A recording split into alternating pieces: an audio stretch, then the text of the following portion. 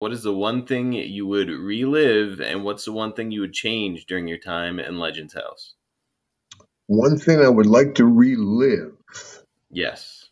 One specific moment that I really would like stood out for you. the goodbye with Pipe, man. That was heartfelt. I think the people saw it, and we didn't really care if it came through that way or not. That's the way we both felt. We really knew we weren't going to be able to have that relationship because we were together all the time.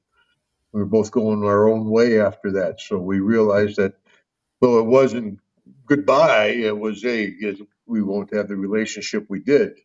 Even though he did get me in that pro wrestlers versus zombie movie, that's a whole other.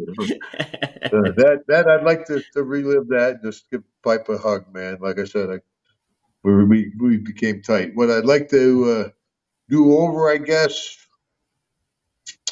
um, probably there was a deal that they didn't air, which I have to say, come they aired. So something I do over again would be probably arguing with Tony like that, even though it added to the show. Yeah. At the time, it was very stressful. Yeah, I thought me and Tony were going to fight. Yeah, it was as close as it could come without going to blows. So yeah, and Tony's not a walk in the park. So it's but I've been Now, going to like I said, big muscles don't mean shit. I believed it, and Yeah, I did want to ask, like, so if you could do it again, would you just more brush it off with Tony, like, yeah, whatever, brother, and just let it go, at this or stage.